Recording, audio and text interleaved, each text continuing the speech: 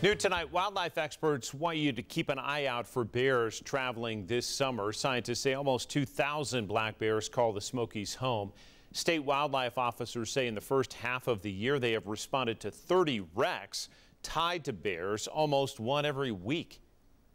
The biggest thing is when you are in a bear area, driving slower, if as safely as you can, scanning the edges of the road, looking for something that might be peeking out, especially too when you're in curves or you're in those dips in the road.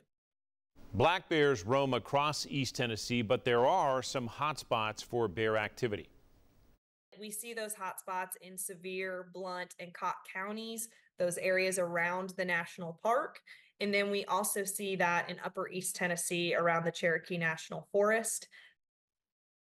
Wildlife experts do say if you come face to face with a black bear, don't run. Look as big as you can, arms wide, stay in a group, make some noise, back up slowly and put some room between you and that animal.